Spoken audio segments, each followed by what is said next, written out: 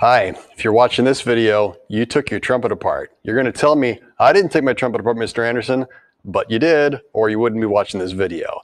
The reason you're watching this video is when you blow in your trumpet, it sounds like this. That is, doesn't make any sound at all. It feels like someone has shoved a giant cork in the end of your trumpet and is plugging it all up. Don't worry, it's fixable, but you did take it apart. Just fess up. So here's what you need to do. You took your valves out, and when you put it back together, you either put the valves in the wrong order, or you put them in facing the wrong direction. Let me show you how to fix it. Now, I broke this trumpet myself, so I know that the valves are just facing the wrong direction. But either way, you're going to have to unscrew all three valves. I unscrew it with this ring here, not with the top. As you pull the valves out, the first thing I'm going to do is check to make sure the number on the valve is correct. Oops, that was facing the wrong direction.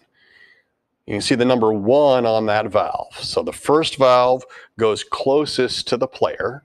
It's also labeled right here on the trumpet. Hard to see in the movie, I know. So I'm going to put this valve in with the 1 facing towards the mouthpiece into the instrument. I can feel that it's clicked into place. I'll tighten it down. Pull this one out. Number 2. Put it in facing towards the mouthpiece. Make sure it's clicked into place. Tighten the ring. Since 1 is there, 2 is there, I know this one is 3. I already know it's in the right place, but I got to make sure it's facing the right direction.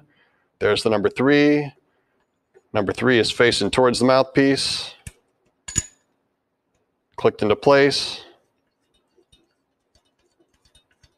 Tighten the ring.